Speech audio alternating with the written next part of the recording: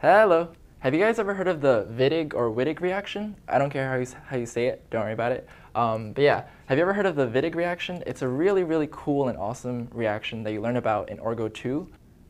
What a nerd. Hey, no judging. Okay, so anyway, and it involves a ketone or an aldehyde as your starting material, and then you react it with something called a phosphonium ylide, which is this molecule over here. In case any of you guys were unsure about how to make an ylide or what an ylide is, be sure to check out my extra video that I made on the side that goes more into detail about this. But anyway, a ylide is basically just a molecule with a positive charge and a negative charge. And the atoms that contain these charges must be right next to each other or on adjacent atoms. Okay, like this. And because this specific type of ylide for the Wittig reaction is called a phosphonium ylide, the positive charge is on the phosphorus, and you have a negative charge on the carbon. Okay? Now, in case any of you were wondering what the pH was, a phosphonium ylide will contain usually 3 benzene rings or phenyl groups on it, so that's why I abbreviated it as pH. And the reason why I have this form of the molecule over here is that I want you guys to really be aware that the ylide can be really easily and sneakily disguised as this form over here, because there's a resonance that can occur between the electrons of the carbon with negative charge. That's also called a carbanion. It can resonate over here and form that double bond. So yeah, I know it doesn't look that different, but I know why. On my final for Orgo 2, I got it confused. I saw this, my professor put this reagent on the test, and I saw it and I just blanked out. I had no idea what it would do. So I just really wanted to stress it to you guys so you don't make the same mistake as me, okay? So the ylide can be disguised as this form, and it's essentially the same thing because of the resonance. Okay, so anyway, it is your turn to get active because the Wittig reaction is useful for turning ketones or aldehydes into something else. So take a second and figure out what my mysterious product is over here and come back, okay? Now you guys can test how much you actually remember from lecture and how much your studying has paid off, okay? Take a second, hit pause if you need to. Alrighty, did you guys get alkenes for your mysterious product? Well, that's what I didn't show you before. The Wittig reaction turns ketones and aldehydes into alkenes. As you can see, if you're starting off with a ketone, right, all that happens is that the carbon chain of your phosphonium ylide is basically transported onto your ketone right over here, okay? And the same is true for the aldehyde case here. The carbon chain gets transported on to the aldehyde, and now you have alkenes for your final products.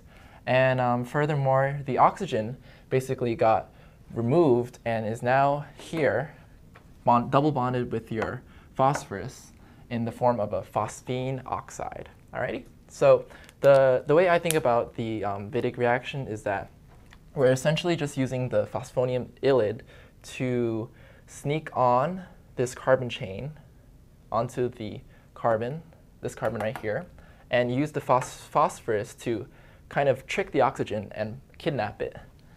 And that's why it ends up with it in its final product. Okay?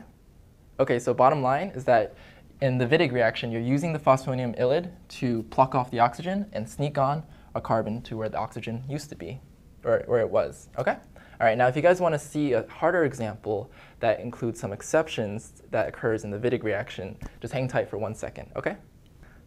Okay, so now we have a harder problem now. I want you guys to try out this problem over here where we react with, we start off with 2 aldehydes, they're exactly the same, and we're going to react them with different phosphonium ylides, and we're going to see what the products we get are, okay?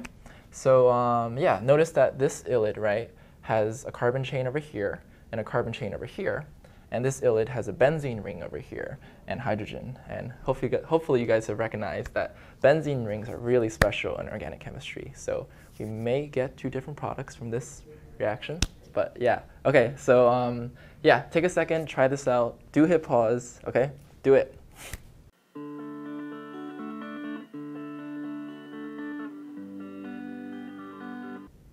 Alrighty, did you guys get these two products over here? If you did, nice job. If you didn't, it's okay, don't worry about it. It's a little bit of a tough question.